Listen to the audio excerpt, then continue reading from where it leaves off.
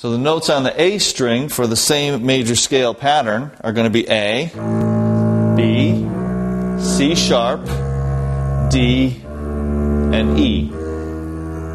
Going back down, you have E, D, C sharp, B, A.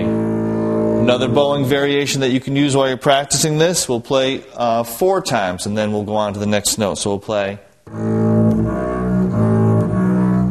down B, then B, C sharp to D. Move your hand up the neck, D and E. Going back down, E, D, D, C sharp to B, B to A. So that'll give you good practice with your bowing and also give you time to really listen to those pitches and get them in your head so you know what those notes are.